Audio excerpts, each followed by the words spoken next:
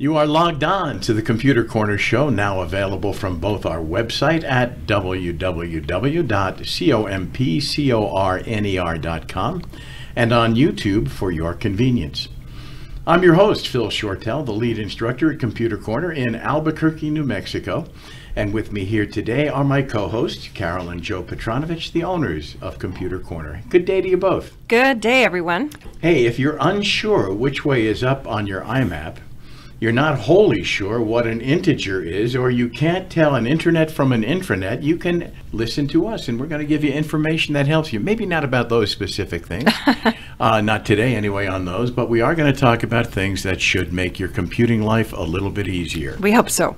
So people listening to us on YouTube may not know who we are, so we're going to let you know a little bit more about Computer Corner. Computer Corner has been in business in New Mexico for 36 years. That's a long time. It is a long time. And of course, Joe and I have been the owners for all those years. We offer computer sales, service, training, and recycling to home users, businesses, and state, local, and federal government agencies.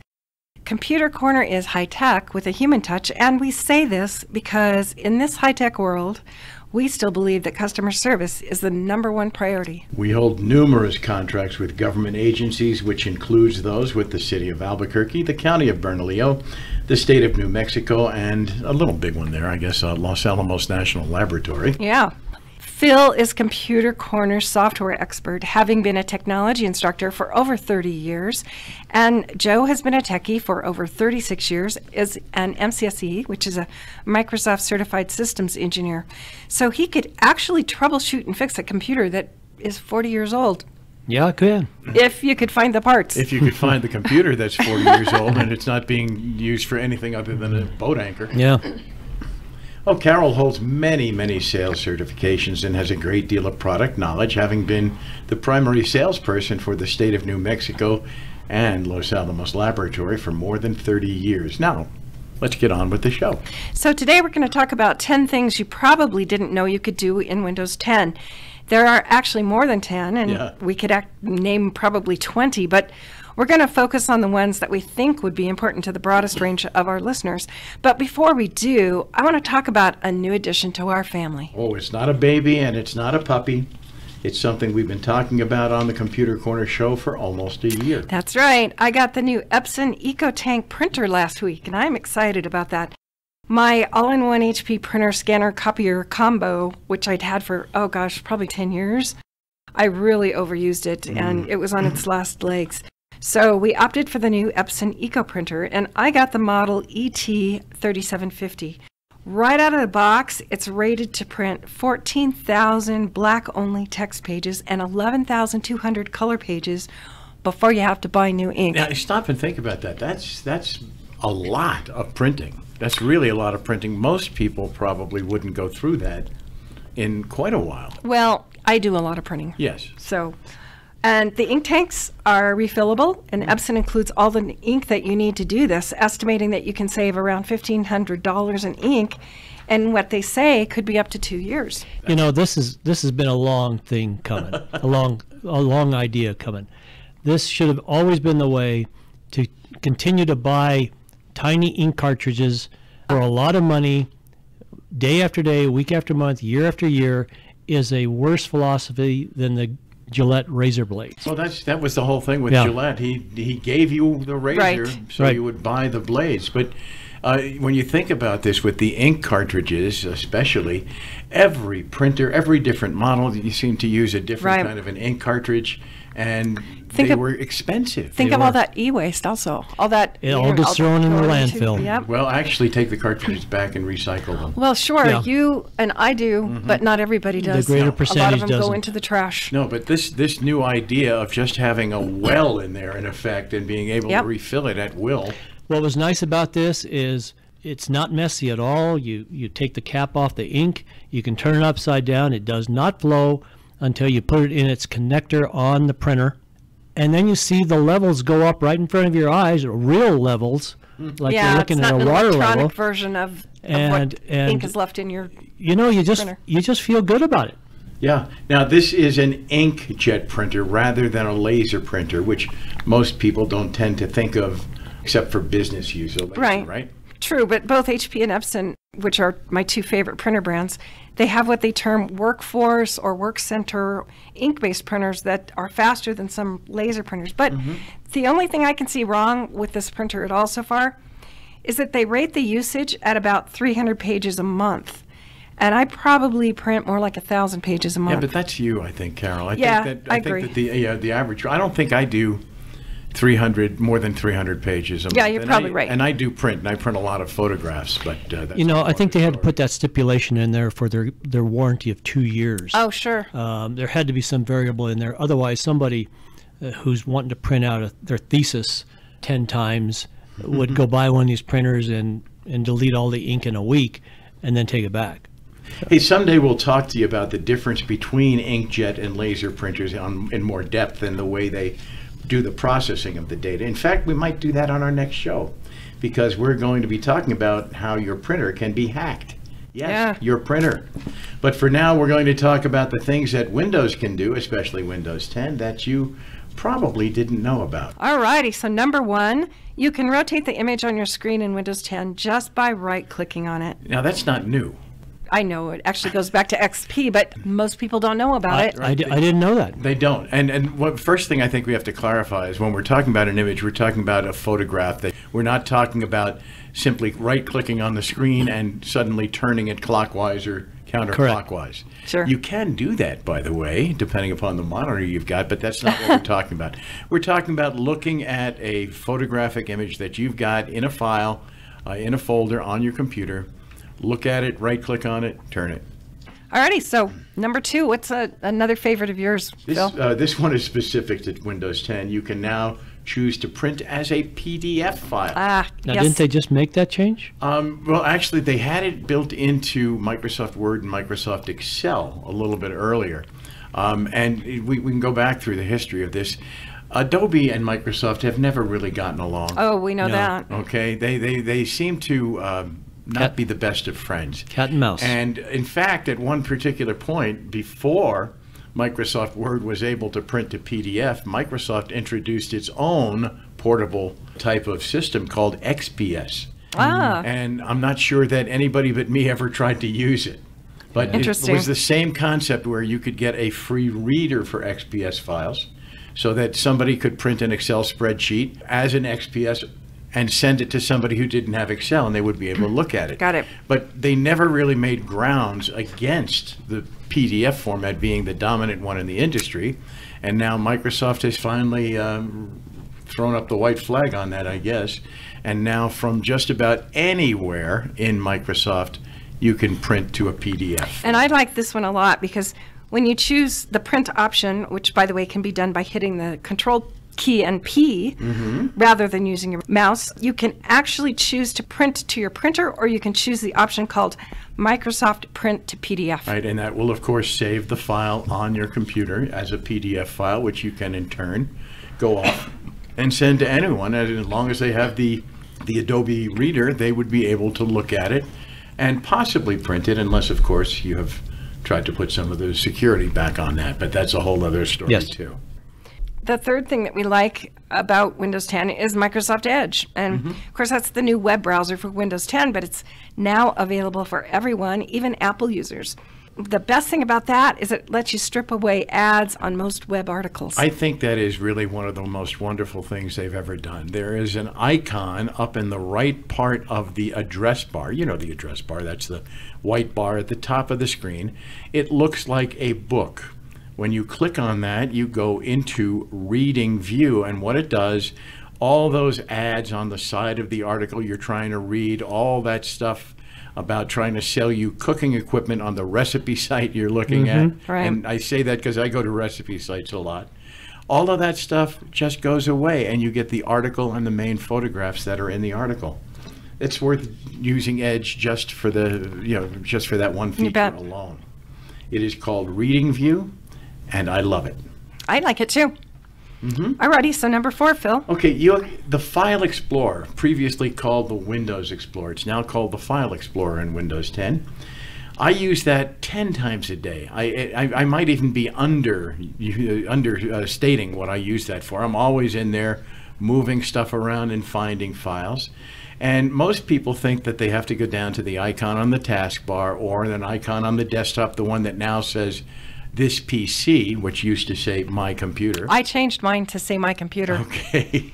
And you can do that kind of stuff in Windows 10 if you want to. You can do that too, but you don't need to use the mouse to go to get it.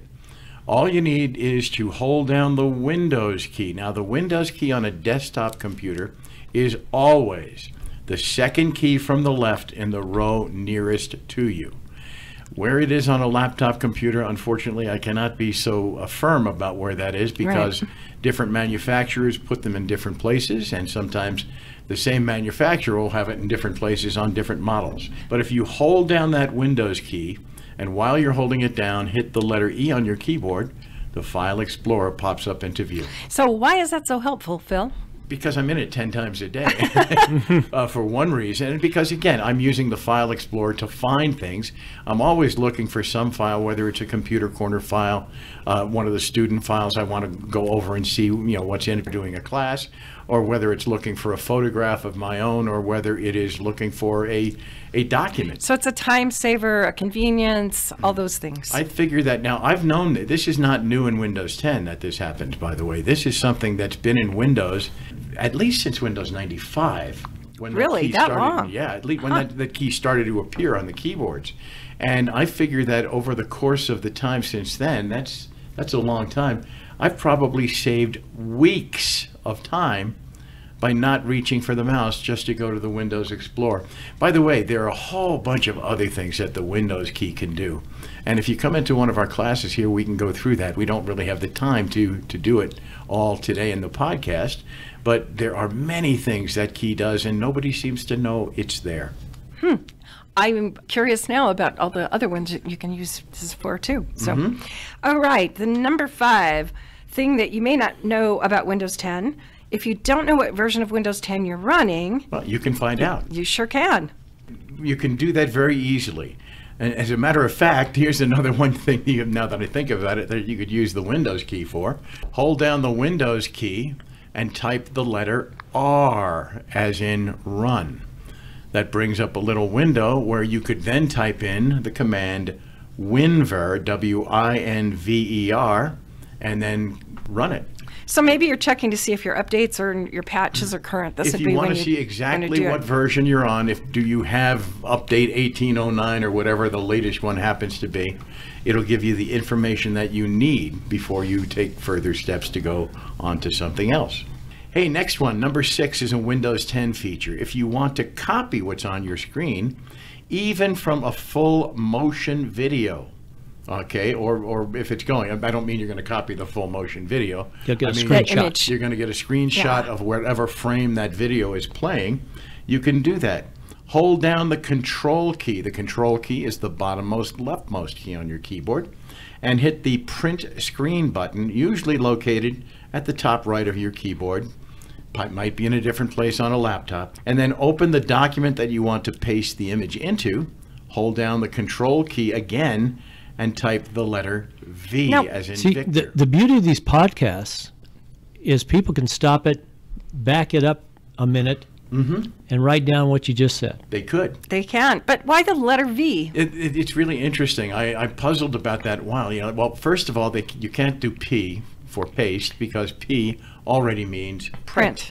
But if you were an old person, well, not an old person, but if you were around doing editing of documents, when your editor gave you back something and they wanted you to insert something in a particular place, they would put a blue letter V in the place where they wanted you to insert. I always thought that was just like an arrow, the bottom of an arrow, not a V. Well, you can look at it as the bottom. Yeah, you could do that, but to me, it's the letter V on the keyboard. Yes, it is. Which is why I am saying that, and it's probably because it's the old editor's insertion mark. Interesting. Okay, so the 7th Windows 10 secret is also the secret start menu. What's the secret about it? If you right-click on the start menu, on the start button, pardon me, you will get a different start menu. Why would you want to do this? Because there are a lot of commands that are up there that don't exist on the start menu. The way to get to control panel, the way to get to system information, and all kinds of other things. Give it a try and read what you get.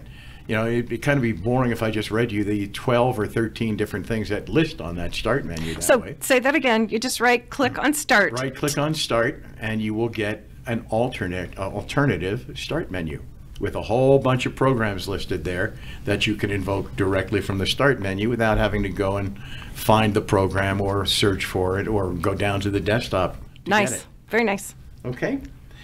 I think you're up. I think number 8 is yours. Oh, it's me. It's my turn. New feature in Windows 10. You can make audio notes for yourself through Voice Recorder. Well, the Voice Recorder's been around for a while, but they do make it a little bit easier here. What would you do for that? I mean, the voice menu. Oh, like record, if you're a doctor, perhaps, you're going on rounds and you're recording things. Yeah, and or, in fact, I've seen doctors do that, and I've seen doctors want to do that in conjunction with Microsoft OneNote, which I know of is course. not a new thing either, although in Windows 10 it's part of Windows instead of part of Office. And the doctor who wanted to do the OneNote class would make recorded notes after visiting a patient, but they also could use OneNote to include in that file for the patient x-rays, prescription information, notations of any kind from other people who've gone by, nurses' notations, etc. So that could be, you could be doing anything. You could be on your laptop in a meeting. You could be in your office and just want to record a voice message for yourself. You could be looking for property to move into and could. recording things. So there's all kinds of different things you So could be what using I your would do voice would be recorder go for. down to the search box down on the taskbar, just to the right of the start button itself, and type in there voice, and that will bring up a link to the voice recorder. Perfect. So number 9, new feature in Windows 10 is really great. It's the malicious software removal tool, or MRT. The MRT, as opposed to the ART. If any of you Oh, people let's here not go in- there. Are in Albuquerque, you don't want to hear about that anymore. But what is it for? It is literally what it says. It is designed to remove malicious software that's been left on the computer. We recommend to people that they use tools like Malwarebytes and Hitman Pro. But if you don't want to purchase those, there is a free version of one of those, and both are available for free trials. But if you don't want to purchase one of those, you can use the MRT to remove remnants of malicious software. And it's free. It's built into there. I don't think it's updated as often as It's Hitman not. Pro Malwarebytes, but it would work for you if you did not have Hitman Pro or Malwarebytes. Okay, number 10, Cortana, your personal Windows assistant. Well, what does that mean, a personal Windows assistant? Most people have smartphones these days, don't they? Yeah, so they know about that And those of you who kind have of thing. iPhones, which in our last podcast we told you don't try and drill a hole for the headphone jack. That's a whole other story, though. But if you have an iPhone, you have Siri. If you have an Android phone, you have Bixby. And if you have a Windows computer, you have Cortana. It is just something in there that you can either type information into, type questions into, I should say, or you can speak to Cortana and say, Cortana, open Microsoft Word. Or you could say, Cortana, what is playing at the theater near me? You know, what are the show times near me? So it's just like Alexa on some of the smart It's devices very similar too. to Alexa, all those particular things. And I guess since it is similar to Alexa and Google and all those other things, watch what you say to it. Absolutely. Well, As and- you've heard, it can turn itself on with thinking it's getting a voice command to do that, and it can record your conversations. I read the other day now where you can ask to delete my previous day's conversations because everything you say in the house is being recorded. Scary thought. Yeah. I have to worry about my dogs and cat listening in on what I say. They don't talk about it anyway. They're pretty well sworn to secrecy. But it's a handy thing. Everybody's getting used to these personal assistants. The world is going that way. They exist now in your television or in your cable box. where And you sometimes in your refrigerator. and sometimes in your refrigerator. And it says, hey, I need another scotch on the rocks, right? And it keeps track of how many you're drinking. It could be. Watch be. out for this, folks. Yep. Okay, moving along now. All right, so that was number 10, but we have a bonus. Bonus. We can't leave this one out. You can personalize your desktop including the folders that you want to appear on the Start menu. Now, that's something to do that in Windows 10, you go into Settings and Personalize, and on the left side of the settings screen, you'll see Start. And on there, you can say, I always want to have a link to my Pictures folder. I always want to have a link to my Downloads. I always want to have a link to the main folders that are there in Windows, just making it easier for you to get them than it's ever been before. You know, we do the same thing with brand new computers here at Computer Corner when people purchase them. We've gone in to that menu and selected Themes and chose My PC and Control Panel to put on the desktop, in addition to the Recycle that comes default. So you'll get those 3 icons on every desktop.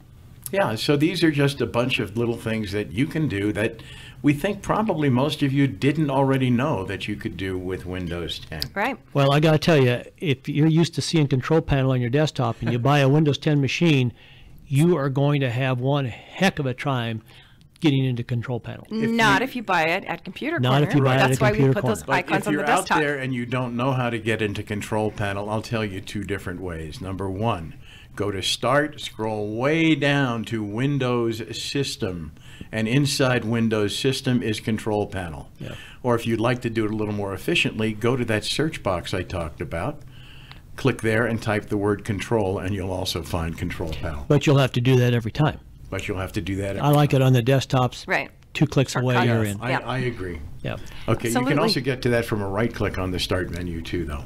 Okay, I think we've reached the end of our show for this week. We hope you'll join us again in 2 weeks when we'll be talking about how people can hack into your printer to get your personal data. That's right, your printer. Printers can be hacked into too. What's next? If you want to be updated when a new show is posted, you can subscribe to our e-newsletter by going to our website, which is www.compcorner.com. Don't forget that at Computer Corner we do free electronic recycling and also offer a free computer diagnostic exam in our service department for all veterans. And we hope that you'll think of Computer Corner for all your hardware, software, service, and training needs. If you're in the area, you would love to have you come visit us. We're located at 3101 Manal, Northeast. And we've been here now for just about 2 2 years. years. And it's a beautiful facility. We have very, very experienced and knowledgeable people here who can help you find the computer that's going to be right for you. Absolutely. But anyone, until we meet again, please mind your bits and bytes. This is Phil. And Carol. And Joe. Wishing you carefree computing. The Computer Corner show is logging off.